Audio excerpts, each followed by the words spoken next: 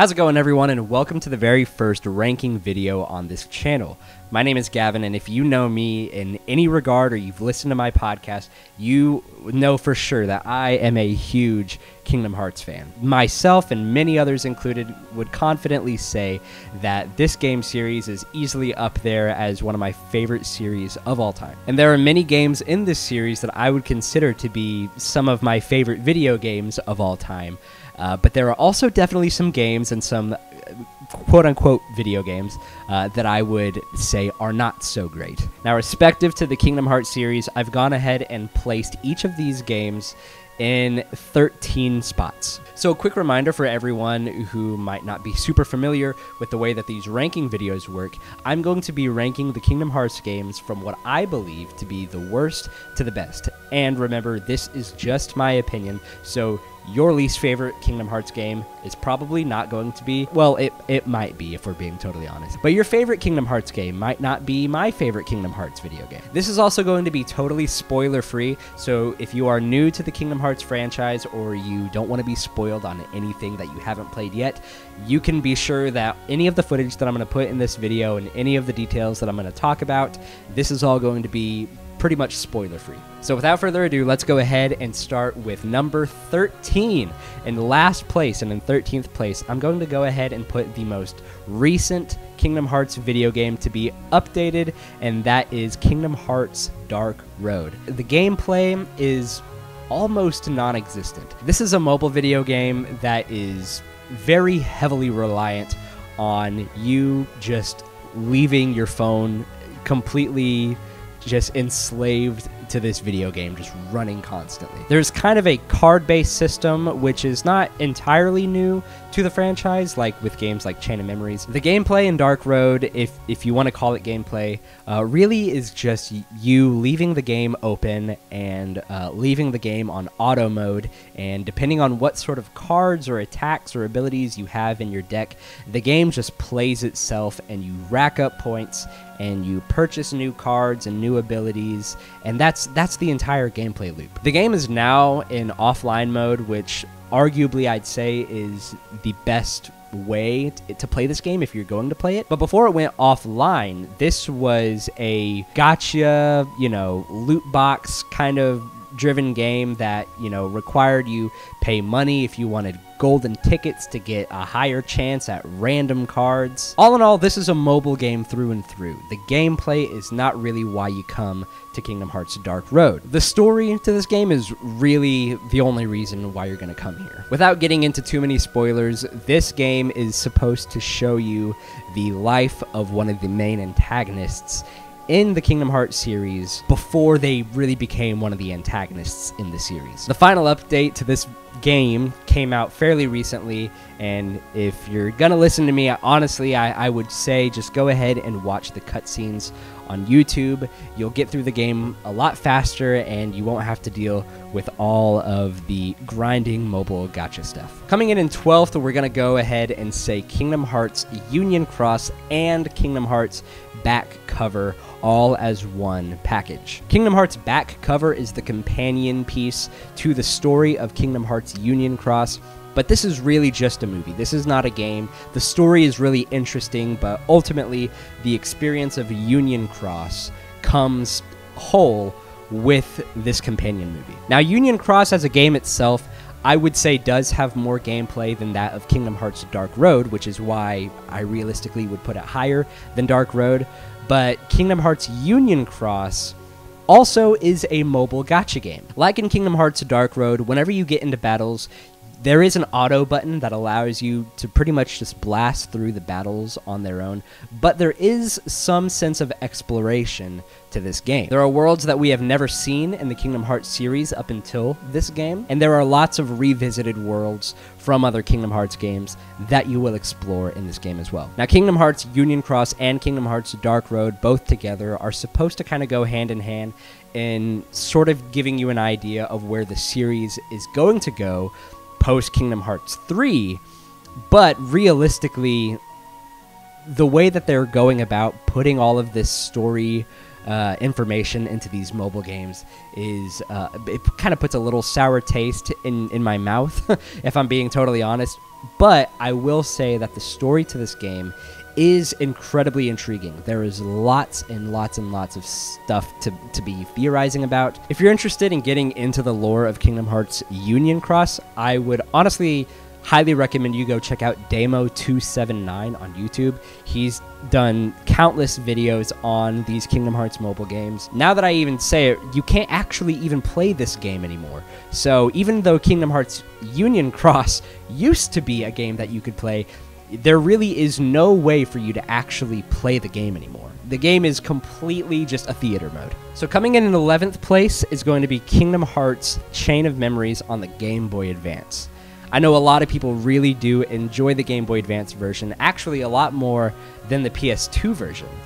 Myself, the PlayStation 2 remake, Kingdom Hearts Chain of Memories, was my very first entrance to this video game. So going back from Chain of Memories to the Game Boy Advance version was a bit of a learning curve for me, to say the least. I played Chain of Memories right after Kingdom Hearts 1 as well, so I've already kind of got my feel for, you know, this 3D action RPG made by Square. So going to a 2D version, trying to translate that, did not necessarily feel right in my hands, if that makes sense. The game is definitely not bad by any means, but it's one that I never really finished, mostly because I had already played Chain of Memories, and I was just way more comfortable playing that game anyways.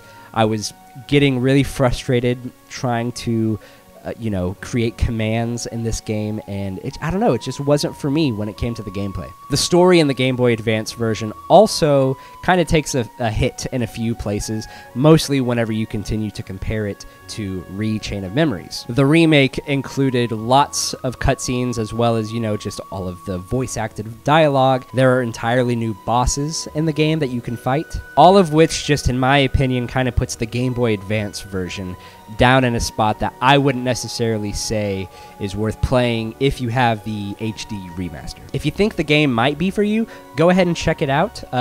It's really cheap. I got mine for like $10, on eBay one time. I'm sure you can find a copy of it. Coming in 10th place is Kingdom Hearts Recoded. So this is also another game in the Kingdom Hearts series. The original game came out for mobile phones in Japan, not like smartphones like how Dark Road and Union Cross are, but like with actual buttons like on their little flip phones that they had. So they went ahead and they remade this game for the Nintendo DS. Now, I will say, I think this is probably one of the more fun of the handheld titles in the Kingdom Hearts series. But the story is really where I personally, that's why I come back to these games all the time. I want to know what's going to happen next. I want to know the lore. I'm here for the characters. Kingdom Hearts Recoded simply is just really lacking, really bare bones.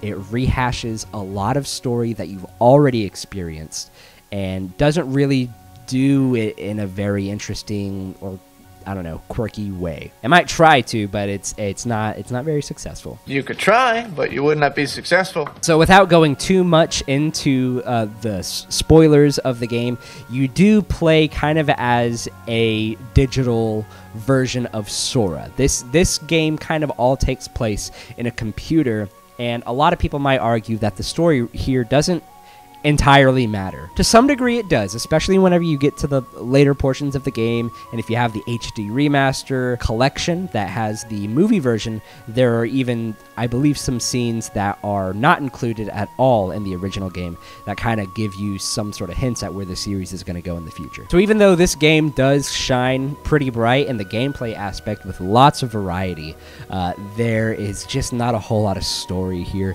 and for me that puts this game pretty low on my list. Coming in at number 9 is Kingdom Hearts 0.2, A Fragmentary Passage. This is kind of a pseudo sequel to the epilogue of Kingdom Hearts Birth by Sleep, as well as a prelude of sorts to Kingdom Hearts 3. In this game, you play as a character named Aqua, who is battling her way through the realm of darkness. I'm not trying to go too into spoilers because the premise of this game alone is a bit spoilerific for the series. The visuals in this game really are fantastic, and it's the very first time that we got to see Kingdom Hearts just in general running on the Unreal Engine. Since this is basically a prelude to Kingdom Hearts 3, they designed the gameplay in a way to sort of give you a taste of what Kingdom Hearts 3 is going to feel like. This is kind of a demo, so to speak, to the engine that you're going to be playing Kingdom Hearts 3 in. For the content that is here, I think the story is pretty intriguing. The main thing is just the game is so short. I think on average you can beat this in like an hour or two or something like that, just on the first time playthrough. Just like some of the games before this, this is kind of, you really are just kind of coming here to, experience the story that Square wants you to experience before you jump into Kingdom Hearts 3. And to that degree, I think it's effective in what it does. We get some really cool information in the story of this game. But the game, like I said, it's just so short. It's going to fall below a lot of my favorite games in this series. Coming in at number 8 is Kingdom Hearts 358 Days Over 2. Now, I know a lot of people might see this placement on the list, and they might think that it should be higher.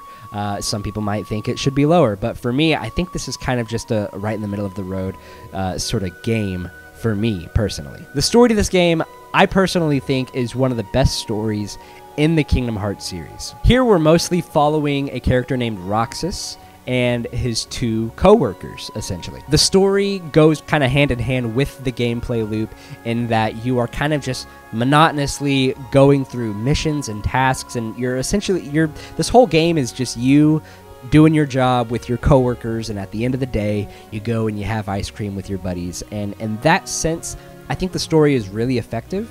And I'm not going to get into too many spoilers here, like I keep saying, but there is definitely an emotional payoff to this game, and I think that the monotony of the gameplay really does drive home the story here.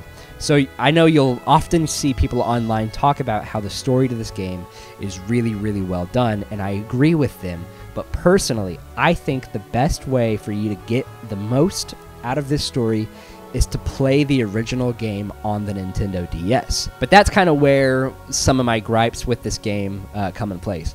Though the story is effective and that it goes hand in hand with the gameplay, you are still spending time with this game. You are still putting in the hours, playing a video game. The mission structure is incredibly repetitive. The gameplay loop, it just goes in a circle. There's definitely lots of fun to be had here on the Nintendo DS version, especially if you're playing online. If you have other friends who have the game as well, there actually is a multiplayer mode that a lot of people tend to miss out on. But if you got a buddy, if you got 2 copies of the game, go ahead and check it out. It's definitely a good time. But if you're a Kingdom Hearts fan who's here for the story and you want to see where all this goes, the gameplay can definitely feel like a slog. But I'm telling you guys, I think it's going to be worth it if you do stick it in to the end. There is the HD remaster collection that comes with a fully redone cutscene, like a 3-hour-long movie of just the entire story to this game. It's really well done. I would say if you've played the game, definitely go ahead and check it out. But if you have not played the game, I personally would just recommend you play the game and experience the story firsthand with the gameplay loop and the story going hand in hand with one another, and then checking out the HD movie. And I think you might really enjoy the experience a lot more if you do it that way.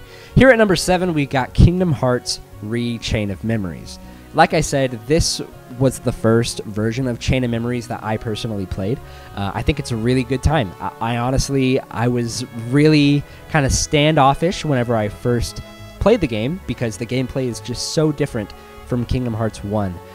But man, just kind of as you kind of go through, I really think that the card system can definitely grab a hold of you if you let it. Some things that kind of put this game right in the middle of the road for me is, the fact that there is a lot of RNG in this game. There are lots of moments in the story where you could very well be at a halt for hours at a time simply because you don't have the right card in your deck to open up a door, that requires a very specific card. In battles, this is definitely, if you're coming right off the heels of Kingdom Hearts 1 Final Mix and the HD remaster, or even on the PS2, this is a completely different gameplay loop. Yes, it's still kind of a action RPG, but it's also, a strategy RPG in a way, because you have a deck of cards that all have different magic abilities or different keyblades that have different numbers on them, and you can either use each card individually or you can stack them together to create what's called a slate, and it unleashes a very special attack that deals a lot of damage, and the enemies are using pretty much the same card system. There are plenty of moments in the game where you think that you're about to use a really powerful attack on them, only for an enemy to use a 0 card and cancel everything out, and I can't tell you how many times I would just flip a table because of that.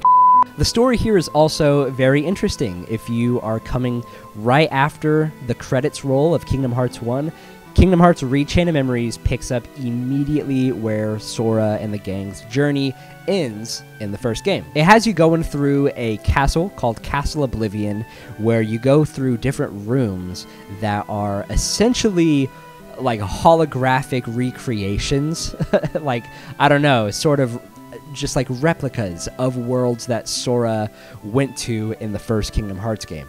You'll see lots of the same characters, you'll see lots of the same story kind of rehashed over and over again. So whenever you're going through individual worlds in the game, it can feel very repetitive as far as the story goes, but whenever you are going through the castle itself and you encounter the mysterious Organization 13 for the very first time, that's really where the meat and potatoes of this game kind of lies. The story is definitely very intriguing here, and if you finished Kingdom Hearts 1 and you are looking for, what happens next, this is where you're going to start next, and I think it is a really underlooked game. So coming in at number 6, we're going to put Kingdom Hearts Melody of Memory. Melody of Memory is, I would say, the least story heavy out of all of the Kingdom Hearts games. When it comes to the story, that's kind of where this game falls short for a lot of people, understandably, because there's just not a whole lot here. There's not a whole lot of cutscenes, and there's just not a whole lot of time that you get to spend with the characters that you love from the Kingdom Hearts series. But that doesn't mean it's not here. You might get a lot of questions answered, and you might get just a lot more questions raised in your mind as to where the series is going to go next after Kingdom Hearts 3. As for gameplay, this is the very first official Kingdom Hearts rhythm game. If you know me and you know my love for Kingdom Hearts, you know most of my love really comes from the beautiful works of the goddess Yoko Shimomura. The music that she has composed for this entire series, as well as with other people who she has worked with on these games, it's just been like no other, realistically. These games have some of the best soundtrack, arguably, I would say one of the best soundtracks in video game history. I think I would put Yoko Shimomura's work in general as, I don't know, some of my top 5 favorite composers in video game history, in my opinion. This is also coming from the same team who brought you both Final Fantasy Theatrhythm and Curtain Call on the Nintendo 3DS. If you're someone like me who also grew up playing games like Guitar Hero or Rock Band or even Final Fantasy Theatrhythm, I would definitely check this game out for the gameplay. I wouldn't necessarily go as far to say as this is some sort of game-changing or revolutionary rhythm game, but if you love the Kingdom Hearts music and you are in for, even just the smallest amount of story, this is definitely a fun one, and I highly recommend playing this game. So coming in 5th place, we've got Kingdom Hearts Birth by Sleep. This game is an interesting one. This game has you playing as 3 separate characters. As soon as you finish playing the game through one character, then you basically start the game over with a different character. And you do that a grand total of 3 times. To get the full story here, the game kind of requires you to go through the game 3 times, and then once you've done that, once you've done it 3 times, then there is a epilogue that you play through, and it leads into another game in the series. And I wouldn't necessarily say that the gameplay here is entirely boring. Actually, whenever you start the game again with a different character, you go through almost completely different level designs, and you get a whole new story with each of these characters. They're all happening simultaneously, so occasionally you'll get little scenes here and there where the characters meet up, and you'll kind of be stuck watching the same cutscene that you've seen over and over again in the game. But I would definitely say that it is totally worth it going through this game with all three characters. Originally released on the PSP, this game did get a full-on HD remaster for PS3 and PS4, and we also got the Final Mix version, which was really cool. That, you know, this was the first time that we got Kingdom Hearts Birth by Sleep Final Mix in the US. You know, this includes so much more content, a lot of more enemy designs, things like that. Like, this is, I would say the Final Mix version is the definitive way to play Birth by Sleep. This game came out after Kingdom Hearts 358 Days Over 2, and it continues to use the command deck system that we saw in the Nintendo DS game. This was definitely a departure from Kingdom Hearts 1 and 2's command menu, because this is more of like a rotating deck. I'm personally not huge on this system, and that's kind of why it knocks it down on the list a bit for me. I know a lot of people do love this game for its gameplay and its story combined, but for me, realistically, the gameplay just doesn't entirely hit too well for me. I do enjoy the story a whole lot, and I would say the story alone is absolutely worth playing through all three of those campaigns. Coming in fourth place is the original Kingdom Hearts. Like Birth by Sleep, this game also had a Final Mix version. I mean, this was the first game in the series to get a Final Mix, and we finally got it here in America with the HD remasters. I think I might have actually put this game a little bit lower on my list originally, but, you know, recently, especially if you've listened to my podcast, I did get the opportunity to kind of relive this game, both for, you know, the 15th time, but also kind of for the first time again.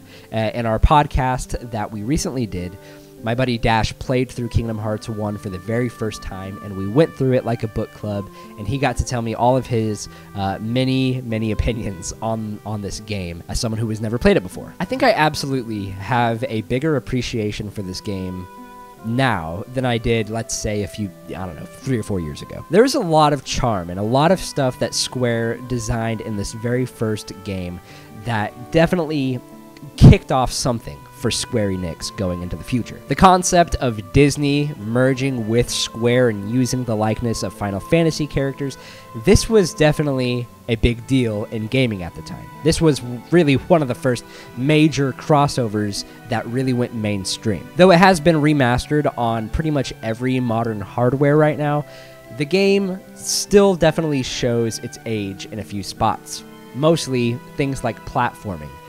This is definitely a PlayStation 2 game. By that I mean there are multiple times where Sora will try to jump onto a ledge or grab onto a vine, or, I don't know, he's trying to do some sort of platforming stuff that you would do in something like a Mario type game, and honestly, it just doesn't work super well for this game. You'll find that Sora is absolutely the most slow in this game than he is in any of the Kingdom Hearts games. But like I said too, with the charm that this game gives off, I mean, this is the very first time that we see the gang really come together. Sora, Donald, and Goofy going on these adventures. It's so fun, and honestly, I would say that this is probably one of the best games to, I don't know, if you have kids like me, I would definitely say that if they are interested in playing video games, this is definitely a good one to start with. Collecting abilities and playing the game and exploring these worlds is definitely a good time.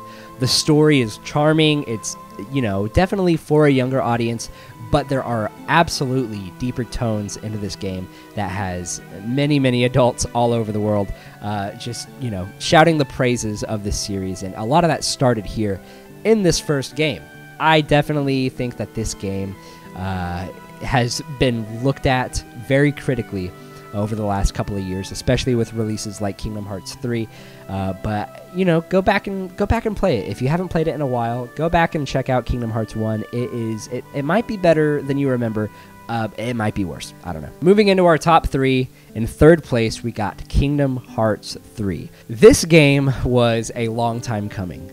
Kingdom Hearts 2 came out in 2005, and yes, every game that came out in between 2 and 3 is canon and is definitely worth playing, and I definitely recommend you play all those games in between. But there are a lot of people out there who just stuck to the mainline titles, and if that was you, then you were waiting a very, very, very long time for this game. Kingdom Hearts 3 definitely has somewhat of a mixed reputation on the internet. There are some people who say this is the peak, this is the pinnacle, this is what Kingdom Hearts is, and then there are some people who, you know, they put this at the very bottom of their list. You know, a lot of angry Kingdom Hearts fans when it comes to Kingdom Hearts 3. I personally had a great time with Kingdom Hearts 3. I think the gameplay is fun. Visually, if you were a fan of the way 0.2, a fragmentary passage, looked, you're just going to find even more, arguably I would say, prettier visuals to be looking at in this game. For me personally, a lot of expectations were kind of riding on Kingdom Hearts 3, and if I'm going to be totally honest here, though I loved the ending, it made me cry. I mean, every single time I watch the ending to this game, I tear up. But, you know, there were just moments that I felt were maybe spoiled for me in the trailers, and I couldn't get them out of my head. Every single time that we got to a point that I saw in the trailer, I felt like it was, you know, I know exactly where this is going. You know, I found myself not enjoying this game as much as I feel like I really could have had I not just watched the trailers. And this is something that Square has been criticized heavily for, especially in recent years. Games like Neo: The World Ends With You, games like Final Fantasy VII Remake, Kingdom Hearts 3, you know, probably other games that have not even been released yet. I'm saying, guys, if you want to go into these games for their stories, I would highly suggest maybe not watching every one of the trailers. Watch some of them, you know, get your hype up. Hype responsibly, as Super Derek says. But go ahead and, you know, make sure your expectations are in order for this game. This is a fantastic game. The story, the gameplay, everything goes to new heights in this game.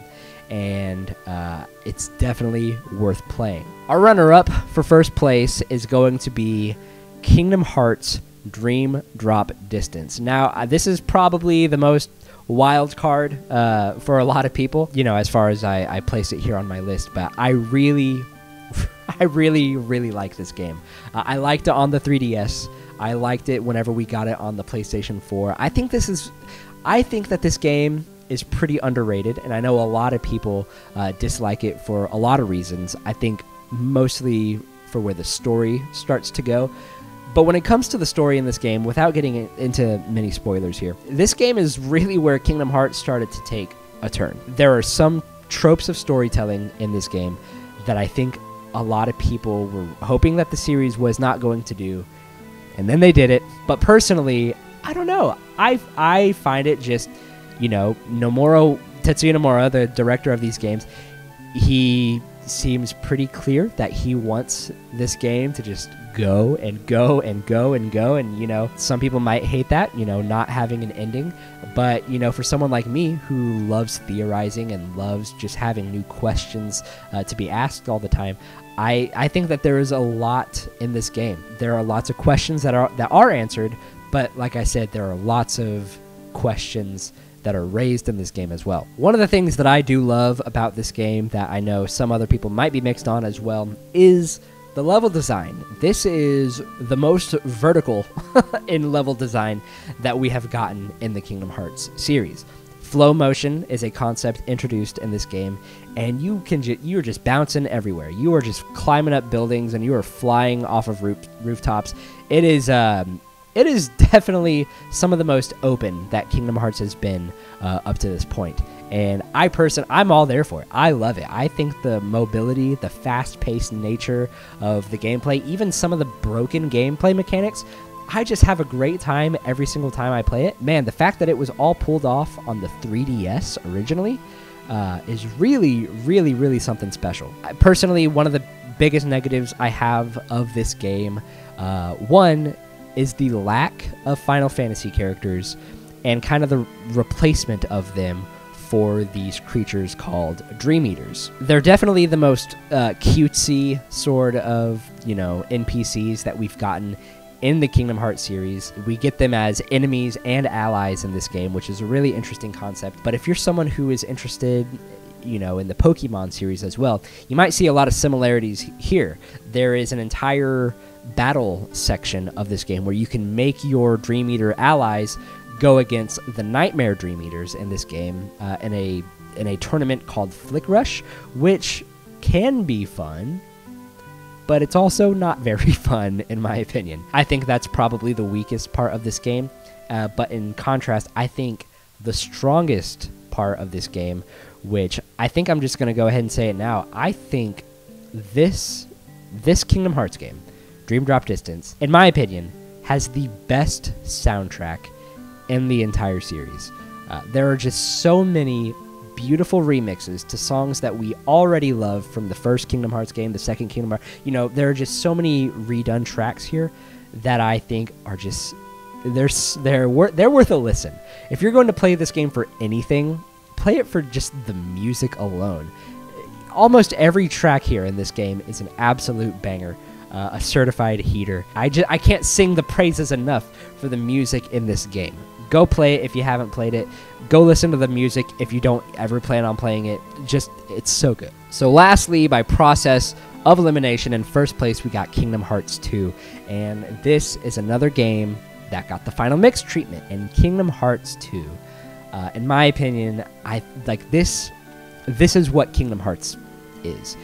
Not just Kingdom Hearts. I think after Square made Kingdom Hearts 2, the gameplay here, there was a shift in the company, I feel. If you've played even games like, you know, the Nier games, or you've played Final Fantasy VII Remake, other Final Fantasy games too, like Final Fantasy 15, Kingdom Hearts 2 started this trend in sort of open level design and action RPG combat. You know, like it really started something here, and for good reason. I mean, there's a good reason why these games follow in the footsteps of Kingdom Hearts 2. Kingdom Hearts 2, I really think, in my opinion, is the most fun in the series. The gameplay, the story, the music, every single aspect of this game, in my opinion, is what puts this as the #1 position. I love these games for their story, and the story here, I'm not going to spoil anything, but man, oh man, they could have stopped here, and I would have been fine. Personally, I mean, I'm glad that there are more, but realistically, this is such a good stamp on the Kingdom Hearts series. I think if anybody were to look at what a Kingdom Hearts game is, Kingdom Hearts 2, in my opinion, is what I believe to be the gold standard for action RPGs, for the Kingdom Hearts series, you know, for a lot of stuff.